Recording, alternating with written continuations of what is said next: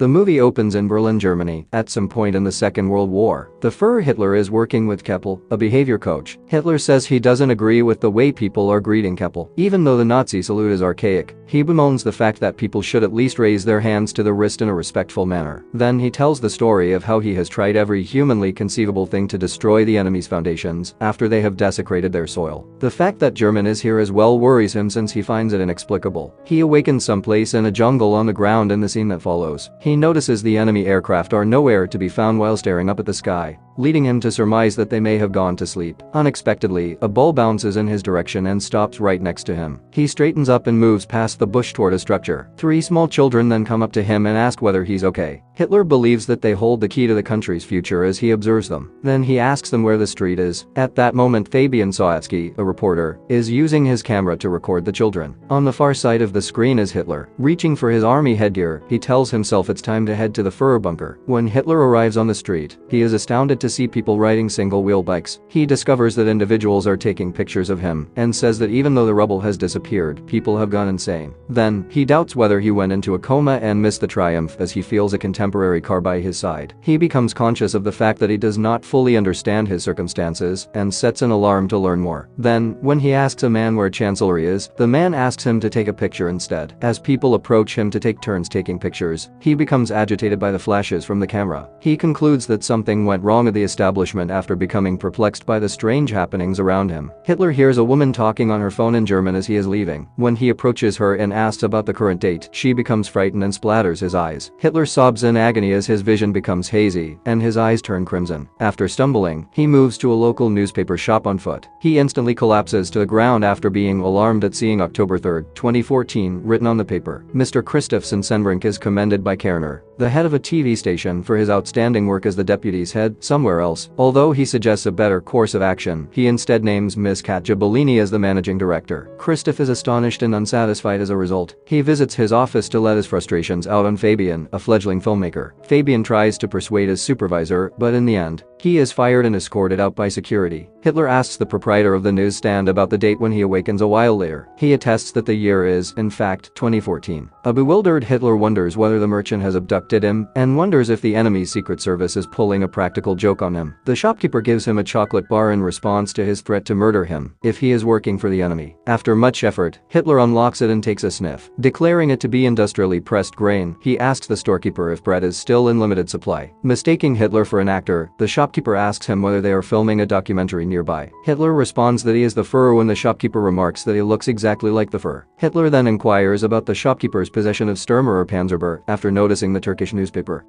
The store owner claims that he serves more Turkish clients. Hitler is shocked to learn that there are Turks living in Berlin. After that, he begins gathering data from the newspaper. As he reads it, he believes that he lost the last war and that awkward ladies with the charm of a wet noodle had taken control of Germany. He goes on to bemoan Poland's continued existence and declares the war to have been a complete waste. Fabian, in the meantime, tears up when he watches his soccer-related video report and realizes he got dismissed. After calming him down, his mother urges him to pause the film and points out Hitler's shadow. The discovery of a person who resembles Hitler so much makes Fabian laugh. Hitler is asked to set aside the newspaper and stand outside by the shopkeeper when they return to the establishment. Hitler is resentful at being made to work. The storekeeper advises Hitler to wash his clothing because they are stench-filled. He then proceeds to a laundromat and requests that his uniform be cleaned. Hitler, unable to go in his undies, inquires as to whether they have another uniform. Hitler is next seen wearing a sweatshirt and jeans as he makes his way to the news vendor, but Fabian is waiting for him at the store after managing to locate him in some way. He is astounded by Hitler's appearance after catching a glimpse of him. As Fabian marches through contemporary Germany, he begs Hitler if he can be filmed. Hitler is in favor of the concept. After receiving some money in a car from his mother, Fabian sets out on a journey with Hitler. Hitler finds the television amusing when the two end up in a motel. Afterwards, he chooses to discuss politics in Fabian's presentation. He visits various locations and inquires about people's political opinions. Following the interviews, he discovers that the people's exposure to democracy was low while he was was away. He observes people's hidden fury and discontent, which makes him think of the 1930s when people had similar opinions but didn't have a phrase for it. Political disenchantment. Hitler is informed about the issue of immigration in the nation, which leads him to promote the notion that racial mixing is ineffective. Later, Fabian queries Hitler about the origin of his distinctive mustache. In response, Hitler says he chopped off his mustache to make room for a gas mask. Hitler is bitten by a dog at a farm where the two eventually end up. He fires at the animal out of wrath. Fabian grabs the gun and reprimands him. Eventually, as the tour continues, Fabian runs out of money. However, he devises a scheme and persuades the passers to have Hitler draw their sketches. People find Hitler's sarcastic drawings humorous and pay him for them. When they have enough money, they proceed with their journey. When they get back to town, Christoph sees a film of Hitler from Fabian. Since Fabian posted the video online, it has received a lot of views. Christoph finds the video's high amount of views impressive. He approaches Fabian to get Hitler's name and phone number. Following their conversation, Christoph requests Fabian to remove Hitler from the office because he believes the man to be insane. Hitler stops by the director's office before departing, asking her to help him preserve Germany. Bellini questions him about the scheme, intrigued by the concept. She promptly requests that her aide put together a suitable TV format so that the fur can be broadcasted hearing Hitler's proposal.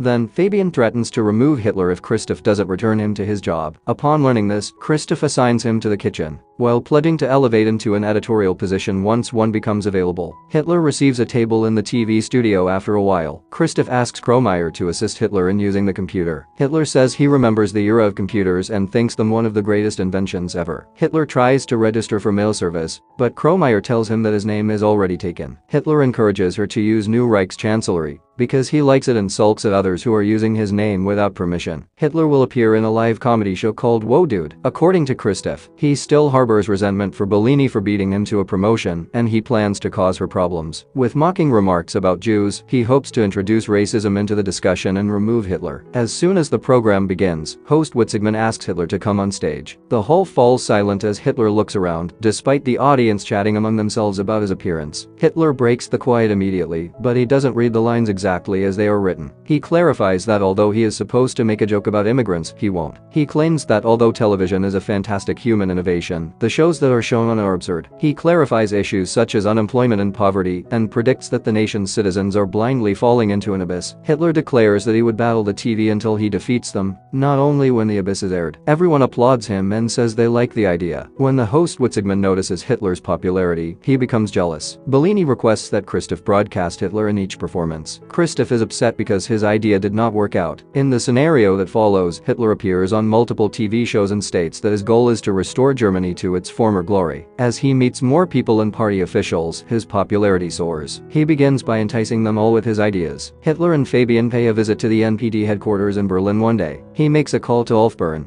the NPD's federal chairman, and inquires about the progress made by his cause. Hitler disparages him, claiming that they have wasted too much time, and the movement is shocked by what they say. Decades later, when the police and the district attorney, DA, show up at the TV studio, Christoph is thrilled and excited. They clarify that the reason for their visit is to investigate a possible hate legislation offense. Bellini queries what they should do next. Christoph quickly suggests that they might have to postpone the fur event. According to the DA, the transmission can continue. Bellini exhales with relief, while Christoph pretends to smile. Following the DA's departure, Kromayer gives Christoph a note outlining the payment for the dog that Hitler had shot earlier in the trip. Happy to get the letter, Christoph thinks it might be a means of stirring up trouble. Hitler is then subjected to direct questions regarding his various activities during the war on a TV broadcast. In response, Hitler says he wants to help people, but the interviewer reminds him that none of his actions are acceptable. He plays the video of him shooting the dog for him.